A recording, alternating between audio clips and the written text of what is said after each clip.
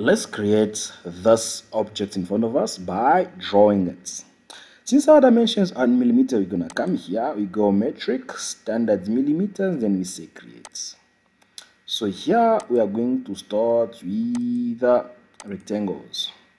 So that will be my first rectangle, okay, and this one here will be my second rectangle. So I'll make sure that that one there is 92 millimeters, so 92, okay, good. And also this one here needs to be 15 millimeters, so sorry, 14 millimeters I should say, 14, and that one needs now to be 15 millimeters, so 15. I should make sure that this one here is centered. So what I'm gonna do is I'm gonna say from there to there need to be half of 15, which is 7.5. Also from here, from there to there, I need to have 46 millimeters, which is half of 92. That is fine. And this one here needs to be 32 millimeters, so 32 it is. Now say I'm gonna come here and draw these two circles, okay, and from here to there I need to have 58 millimeters, so 58. This one here needs to be 55 millimeters, 55, and which one? That one needs to be 30 millimeters, so 30. Good. And after that I'm going to draw this rectangle, okay, up to there, and then I'll make sure that this rectangle is 58 millimeters. That is 58. Then I'll say escape. Now that I have that one in place, so what I'm gonna do is I'm gonna come on 3D model, I'm gonna click on extrude. So now I'm going to extrude this part here by 142 millimeters, okay, as you can see. Now it needs to go both sides of the drawing plane. This is my drawing plane, which is YX. Then I'll say both sides. Good. Then I'll say plus. When I say plus, I now want to extrude this one here by 97 millimeters, so 97, so 97. Good. Okay, again I'll say plus. I need now to extrude this part here by what is that, 15 millimeters, so I'll say 15. Good. Now that I have that in place, I'm gonna come and extrude this part. So I'm gonna say plus, extrude now this part here by 45 millimeters, so 45. Then plus again, I want to cut the one inside like that. You can see it's already 45 millimeters. Then I will say cut. Now I have this frame in front of me. Now you have the frame of the drawing that you're looking for. Then you say okay. So after that you come here, okay, and create a fillet there. So this one here need to have a fillet of 10 millimeter radius, so 10. The same applies there, the same applies there, and the same applies over there. And you say okay.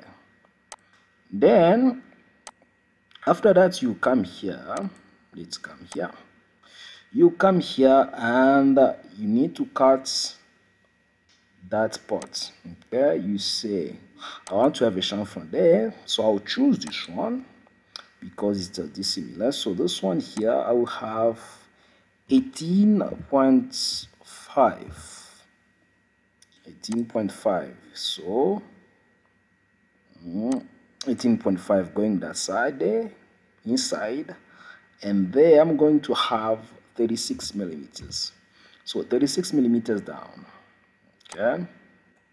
I'll say apply, and then I want to have the same thing.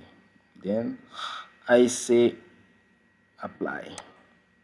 After that I'll come here and say here I want to have, I'll change these parameters, I want to have 32 millimeters. Then 32. And there I need to have 26 millimeters going in. 26 it is. I say apply, then I apply the same thing over the side. Then I say okay. Then from there, I'll come on top here, right click there and say new sketch. Once we are here, I'm going to start with a circle. You see, to have this in place, okay? Because now you have the frame of your drawing or of your object. So this one here needs to be 18 millimeters. So 18, I say okay. Now from here to there, I need to have 21 millimeters, okay? And from here to there, I need to have 21 millimeters as well. 21 millimeter it is. Enter. So now I'm going to come on rectangular pattern. So I want this one here to be multiplied, to have 4 of them to be multiplied 4 times. So in this direction, which is the vertical direction, so I'll say I'll come here. This is the vertical direction, this one. So I'll come here, then I say this vertical direction. As you can see, it's going upward. So I want it to come downward. I want this circle to be this side. So I'll change there. Then I say the space between that circle and that one, center to center, I want to have 50 millimeters. So 50, then it goes there. I say, I don't have to say okay. Now this other side as well. So I'll come there and then I choose this. I say now this side I'm gonna change. I want it to go that way. Between them I need to have 100 millimeters. So 100 millimeters it is, as you can see. Then okay, next I'm gonna come on 3D model. I click extrude. Now I'm going to cut all these circles. Then I'm going to have holes there instead of circles. So there I'm gonna say cut. Okay, and then I'll say okay. Now you have the objects modeled by you as you want it. What you're gonna do next is you're gonna give the material. So you come here and select the material that you're looking for. So you can go for carbon steel.